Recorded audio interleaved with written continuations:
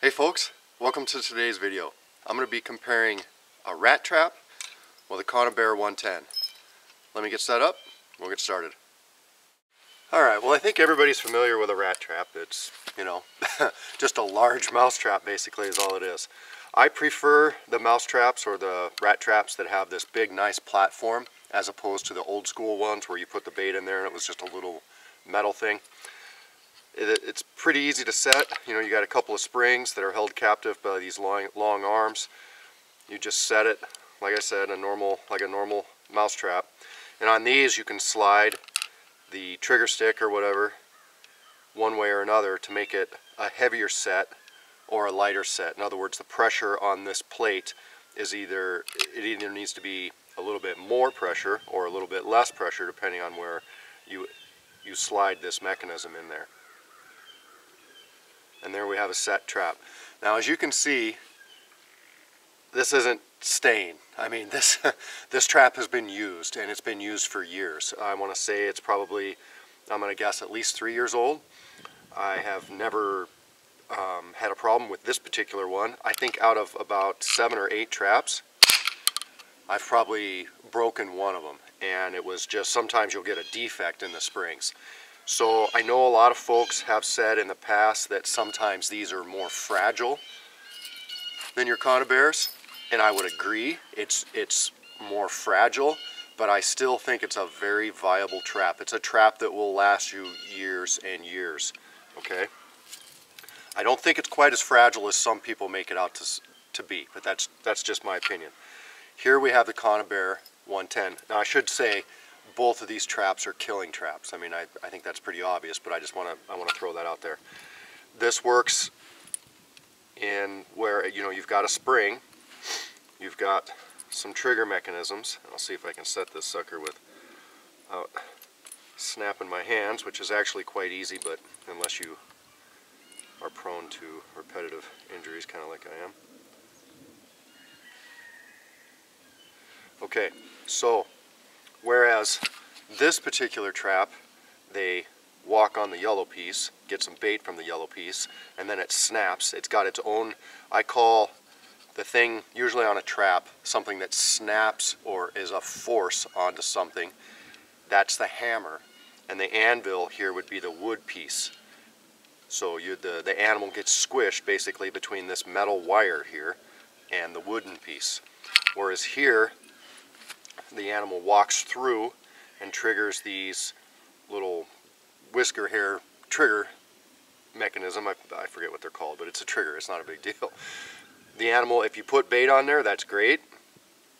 If not, the animal, it's a blind set which walks through there, and then both of these can be the hammer and the anvil all at once. In other words, the animal walks through, trips the mechanism, and then gets squished, and if it's walking through, depending on which way it's going, if it's going this way, it's going to get squished in the head and in the body, and vice versa if it's walking the other way. So is this a more durable trap? Absolutely, it's a more durable trap. And it is a little bit like comparing apples to oranges, but there is enough similarities in them that we can kind of talk about the similarities and the pros and cons of each. The pros of this one is that it's very easy to set. It's lighter weight, it takes up less room in your pack, and it is easier to make an enclosure of some sort sometimes as opposed to this. In other words, I could set this out in the woods and I could build a box or make a cubby, so to speak, for an animal to walk inside of this, and I don't have to worry about, all I have to worry about is this swinging arm going this way. I can make a very narrow entrance for this. Whereas this, I have to watch out for this particular spring mechanism. So I have to make a little bit of provisions for that. So those are the pros with this. The cons of this, it's not going to kill anything very big. I've killed red squirrels with it, I've killed weasels with it, and I've killed plenty of mice with them, chipmunks, stuff like that. I've never caught a gray squirrel in one.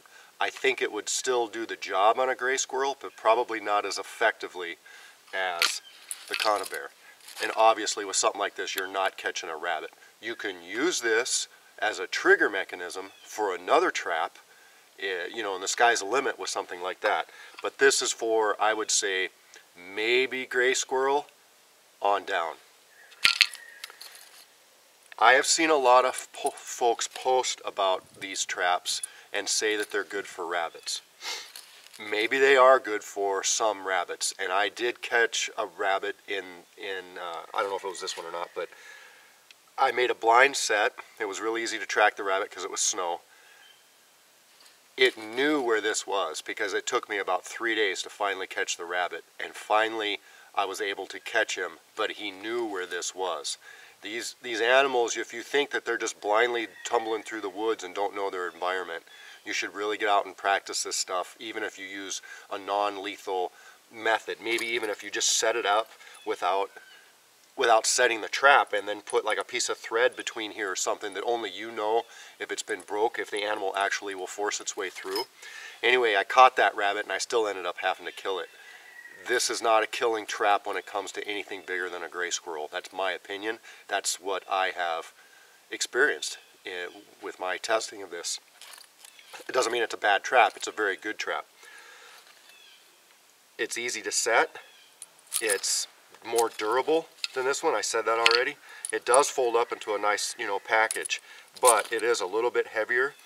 And like I said, you'll catch a rabbit with it, but unless you're very fortunate, you're not going to kill one, unless it's you know, quite a small one. I find that if I'm using this, I'm basically catching squirrels. It works great on gray squirrels. The spread of the jaws make it so that if you have bait right here, and I'm letting this spring out so you can kind of see the exaggeration. What I'm showing you is the distance between these jaws. If the animal goes through here, hits this little bait and this trigger mechanism, and does not stick its head through this end of the jaws, this end right here is what's going to kill it. If you're after like a little red squirrel, you can see the dimension here. Some of those red squirrels are only like, you know, maybe 6 inches long. You're going to catch it on its hind quarters. You're not really going to do a humane, sometimes, killing of it. It's a bigger trap than like for a red squirrel or even like a weasel. I mean, if you get lucky, you're going to hit its head right there. Otherwise, you're, like I said, you're just going to hit its hindquarters. It'll stay, it'll kill the animal, but it's different than a rat trap. Something else I thought I'd show just real quick. This is what is referred to as a weasel box. I think there's other names for it as well. I just used some scrap lumber and I nailed it together with no bottom. I can set this basically anywhere, and the animal has to, you know, this would be on the ground, the animal has to jump up inside of there, and then if I have my rat trap inside, maybe towards the back, the animal jumps in, and if you look in the back here too, right here, I have a little screw that I've screwed through the back, so I can kind of force meat or force bait in the back of this box, and it won't go away, and the animal actually has to try to work at it a little bit. So the little guy jumps through the hole here and goes. A lot of times I won't even bait this. This is just, you know, not really a blind set, but the bait is back here. So he walks across this large bait platform and gets smacked right there.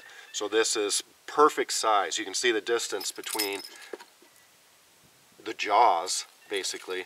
It's quite a bit smaller, so I'm able to effectively catch those smaller animals. Like I said, I figure up to about a gray squirrel, as long as he wasn't a honking big gray squirrel. Either way, it's still going to take care of business. You could always, not that I'm afraid that this would, whoops, not that I'm afraid that the animal would be able to get through that hole or anything, but you could always attach this rat trap to the back of your box too. Then he's not just moving the trap through the woods. He'd actually have to try to move the box through the woods too if you got something larger. Anyway, this is an easy contraption to make. I can make something like this in the woods, just make a small little cubby like that, and I don't have to make provisions for the spring on the side here, okay? That's not as good an application by any stretch of the imagination, and it's not a big deal. You just got to make provisions for it. And I would set something like this, you know, you could do the same sort of thing. Make a little cubby set. They do that with mink boxes and stuff like that. I love this trap. I love these 110s. I'm almost leaning a little bit more towards this trap. If I was actually going to pack a trap for sustainability or, you know, quote, survival or whatever, I am leaning more towards a trap like this as opposed to this. This trap is very specialized. This is for basically gray squirrels, in my opinion. Gray squirrels, I know you can catch other things in it. I know you can catch weasels in it. I know you can catch mink, all sorts of different things. If you've got water, if you've got mink by you, almost everybody has squirrels and mice where they live. This is not going to work on mice. Let's go check a setup that I have that I was actually trying to catch a squirrel by my house. Let's see what we caught. Okay, right here I have a gravity box. It's a trailer to gravity box. I keep corn in there, just field corn. That's how I heat part of my house. So whenever you have food like this around your house, you're obviously going to have varmints. Okay, so I set a trap up right here. We put a little bait around the outside. Okay. And what did I catch? I caught a little mouse. I know it's not a lot of calories, but it's a little bit of calories. And you can see it caught him right where it should have, right behind the neck, broke his neck. So it's still good for these smaller animals. Shrews, mice, voles, whatever you want to call them. There's a lot more of these little animals out there than there are of the bigger animals. Alright guys, just kind of a short discussion between the conibear 110 and the rat trap. I love my conibear 110s. I use them on leaning tree sets. I'll use them, you know, all over the place. But in my experience, it almost seems, for this particular size, okay, for the conibear 110 size, I'm not talking about the 220s, I'm not talking about the 330s, I'm not talking about anything. I'm talking about this particular size trap and this particular trap. This can do a few more things, perhaps, than this trap, but I believe this trap will catch a wider variety of game and more of them than this one. In other words, I can catch mice all the way up to almost gray squirrels. This I can catch basically the same amount of stuff, but not the mice, and I do have a feeling that some of these animals are going to get away with a trap like this, because some of the smaller animals, because the jaws are so much larger. So I just kind of wanted to throw that out there. I have seen in the past some folks saying that these are a little more fragile and they're not as good. They're definitely for two different purposes, but don't dismiss that. I think that's kind of basically the moral I wanted to throw out there, is don't dismiss this trap. This trap is an awesome trap. I've caught a lot of things on this. I think the rat trap is a more versatile, it has a wider range. It can catch a wider range of game. I've caught more things on a rat trap than I have in this, and that's just been my experience. So I thought I'd share that. Alright guys, hope you liked the video. Take care.